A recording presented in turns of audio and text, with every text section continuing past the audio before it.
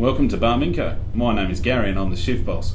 Before we get going, can you look behind you on the back seat and make sure we have 2 water bottles? We're going to go underground now to a work heading to do a hazard assessment, which is our SWIC process. Truck band H, 135. So at the entrance to the portal, we've got a black pipe and a large bottle. The bottle contains stench gas, which is pumped down underground to alert people to an emergency. The blue signs are mandatory. You must have all of your PPE, earplugs, glasses, gloves, boots, hard hat and high-vis gear. LV entering portal. Truck up deep, 291. So as you can see, this is all shotcreted. We have shotcrete, mesh and bolts. These parts of the drive are called the sidewalls, shoulders and backs.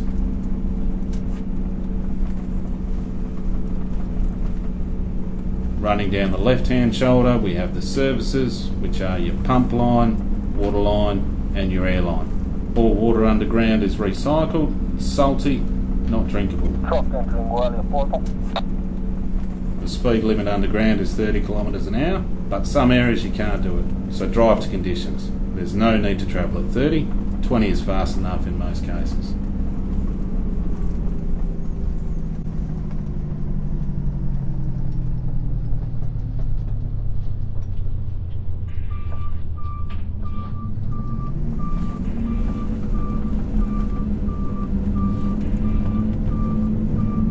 Once we've reversed in, we'll park correctly. The vehicle must be angled into the wall, tyres angled into the wall, so we don't have a runaway.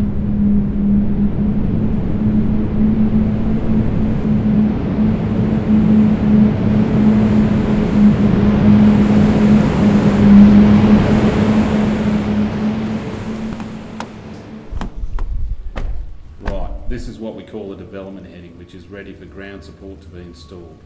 Under no circumstances do you go beyond that barricade and sign. SWIC stands for Start Working Control, which is part of the Barminco risk management process.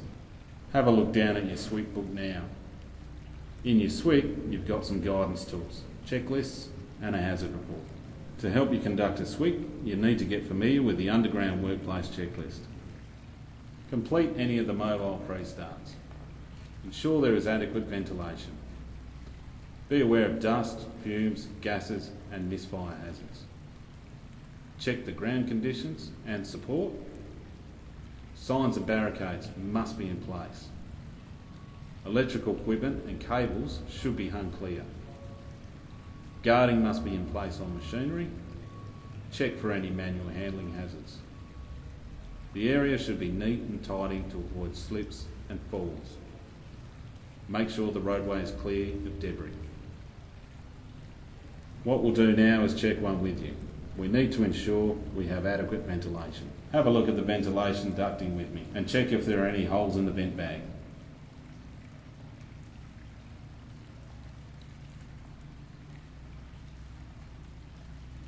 Have a look at the ventilation ducting with me and check if there are any holes in the vent bag.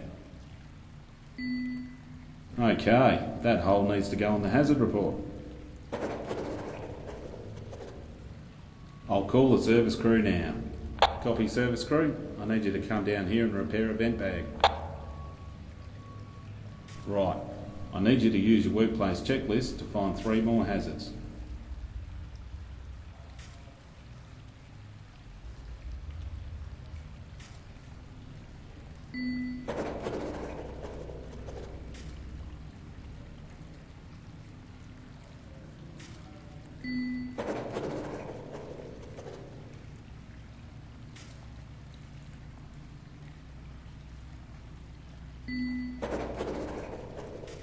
Well done. Let's review the hazards you found.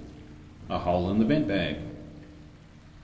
I've already called the service crew to get that fixed. Large rocks on the ground.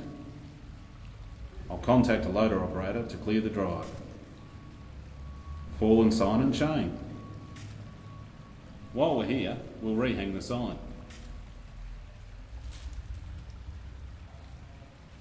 Damaged electrical services. I'll radio the electricians to fix the cable. We can't continue to work in this area until it's fixed.